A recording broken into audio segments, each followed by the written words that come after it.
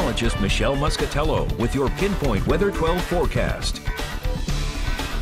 Foggy, humid start out there today. East Providence not able to see much here from our Kettle Point camera due to the fog. We've got visibilities down to about a quarter mile for Smithfield, Providence, Newport, Westerly. Maybe a little slow going on the roads this morning as that fog gradually lifts and thins some. Our live Doppler radar dry locally, but if we widen out the view, here's Tropical Storm Faye. It did strengthen a little bit overnight. We're now looking at 50-mile-an-hour sustained winds. It's moving due north at 10 miles per hour, and that track is expected to continue. That'll take it up towards southeastern New Jersey. Later in the afternoon hours and evening, it'll move across New Jersey and very close to New York City. From there, western New England going to see the main impacts from this storm, rain and some stronger wind gusts there, and then it'll lift up through northern New England. For our local area, the main impacts will be scattered showers and embedded thunderstorms. Now, there is a risk for some severe weather, and it's typical with these tropical systems that you can spin up a weak tornado. So we'll be watching for that, especially at the coastline. While we see some scattered downpours as the day goes on,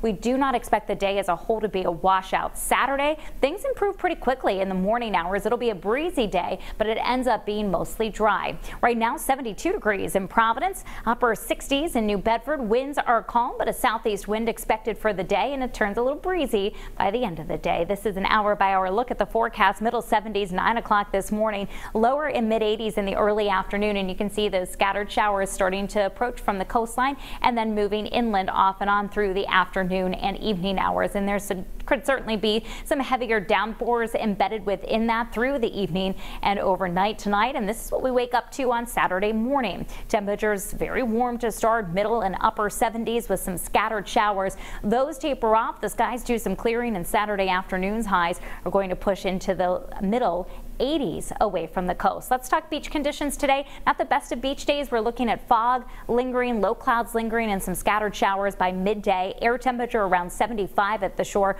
On the bay, winds will be gusting to 20 knots by the end of the day. High tides at 12:38 this afternoon, and the wave heights building to 2 to 4 feet. Showers and thunderstorms likely through the nighttime tonight with a low of about 71 degrees. So here's a look at the wind forecast, and notice those winds starting to pick up some towards the evening. The strongest wind gusts locally will be right along the immediate shoreline. By 11 o'clock, we're gusting 20 to 30 miles per hour, and tomorrow morning could see some gusts that are between 30 and 40 miles per hour right along the shore and just off the coastline. Those winds we typically can handle very easily in our area, so we're looking at little to no wind damage at 8 o'clock in the morning and through the day tomorrow. Winds sustained between 10 and 20 miles per hour from the southeast and gusting to 30. Here's the 7-day forecast.